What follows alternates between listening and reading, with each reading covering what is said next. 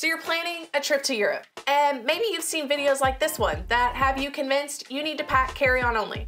And you really should, but now you're freaking out because how on earth are you going to survive 10 days to 2 weeks in a foreign country with carry-on only and still look great for all your pictures? In this video, I'm gonna show you exactly how I pack for a 10-day to 2-week trip to Europe in just carry-on bags.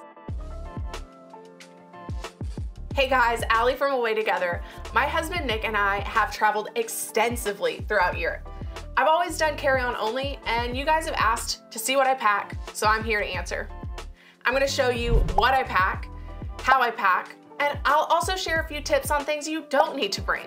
Some smart replacements that you can make in your toiletry bag so TSA will take it easy on you, and how I design a capsule wardrobe that keeps my packing list light and stylish. Let's dive in. First, I want to give you 3 actionable tips that have really helped me become a more conscientious, lighter packer. First and foremost, be realistic with what you actually need for your trip.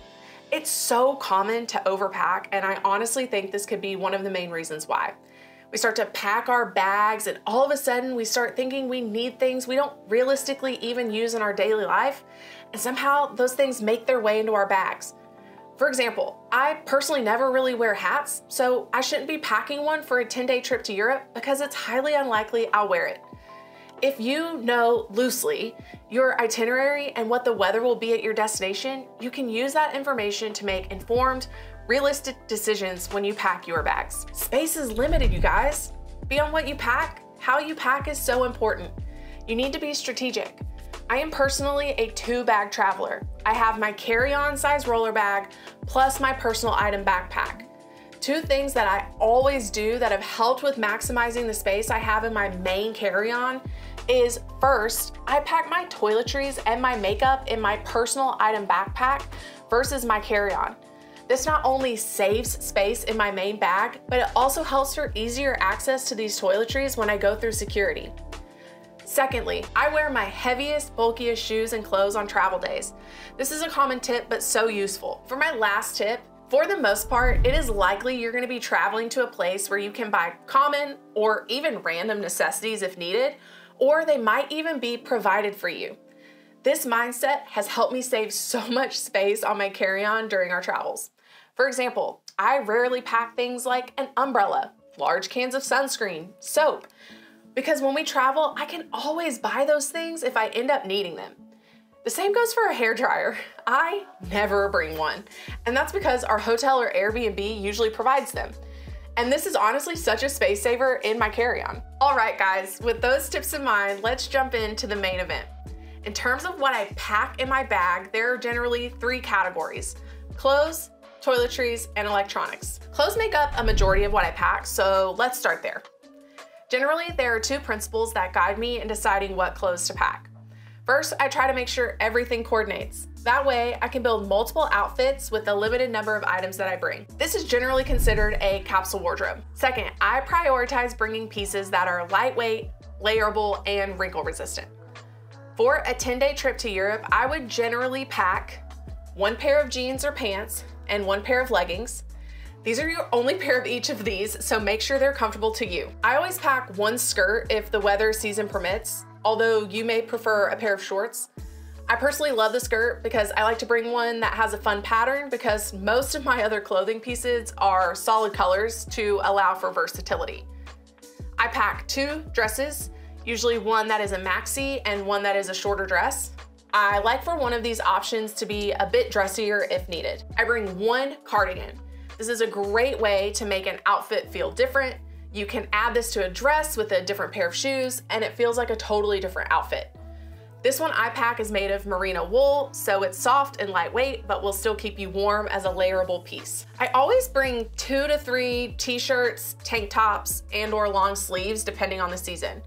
I love these boxy pocket tees, which are also made of merino wool. Merino is great for travel because it's lightweight, wrinkle and odor resistant, which allows you to pack less and build a simple capsule wardrobe. These pieces are from a company called Unbound Merino, which I'm sure you've heard us talk about on our channel. Unbound Merino was created by travelers for travelers. With quality, versatile items like these pocket tees or their cashmere wool cardigan, Unbound Merino wants to help you travel lighter while staying stylish. Because their clothing is focused on simplicity and minimalism, it's the perfect choice to start building your wardrobe essentials, particularly with travel in mind. Unbound Merino is the sponsor of today's video, and if you want to check them out, for a limited time, they're offering an exclusive coupon code to Away Together viewers, and you can get 10% off if you use the code Away Together. Links below. Now seriously, go buy the boxy pocket tee and thank me later. Now on top of those t-shirts, I will usually bring 1 to 2 dressier shirt options. Usually a button-up or some sort of blouse that I can dress up in case we go to a nice dinner. I will pack 2 pairs of shoes, not including the tennis shoes that I will wear on the plane. These options will vary depending on the season, but most of the time it includes an alternative to the sneakers for walking, something like a Birkenstock sandal, and something dressier, like a closed-toed flat. In one of my smaller packing cubes, I'll have my basics. So 3 to 5 pairs of wool socks, 10 plus pair of underwear, because let's be real, those don't really take up much room, and an extra bra or bralette, and maybe a swimsuit if I need it. I'll also have clothes specifically for sleep. Usually this is either a light pair of sleep shorts and shirt or just a sleep shirt. Hey guys, if you are getting value out of this video, please make sure to like it and subscribe so that YouTube knows to suggest it to other travelers like you. For accessories like jewelry, I've recently simplified. I used to pack multiple options in this flat jewelry organizer like this, which doesn't take up much room, but what I realized is I ended up not wearing much of what I brought. I mostly stuck to what I wear daily, which is small gold hoop earrings, a small necklace, and a couple of bracelets. With this approach, I can wear everything on a travel day and not worry about packing anything extra, but a flat jewelry organizer is a great option for those that want variety. Finally, I have 2 jackets I'll bring. One of them is a Patagonia packable rain jacket. It packs down so tiny and barely takes up any space. I'll also bring some other sort of jacket. Usually this one is for warmth and style. My personal go-to is a good jean jacket, but this could also be a puffer if it's colder. I'll always wear this jacket on the plane to save space, but I also try to make sure whatever option I bring, I could pack it in my bag in a pinch. Now, I totally understand that this is not a lot, and there will likely be pieces that you rewear. I would say that's the beauty in something like merino wool since it's antimicrobial and odor resistant, but we're also very strategic about where we stay on slightly longer trips. We usually book at least one Airbnb that'll have a wash machine. And I know, laundry on vacation, Allie? Seriously? But I will take doing a small load of laundry before bed over lugging a massive suitcase around the cobblestone streets of Europe. All right, let's move on to toiletries. I have talked toiletries a lot on this channel.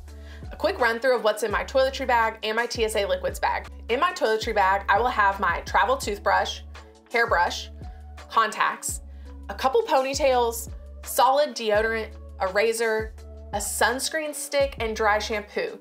Now, I swear by these 2 types of products.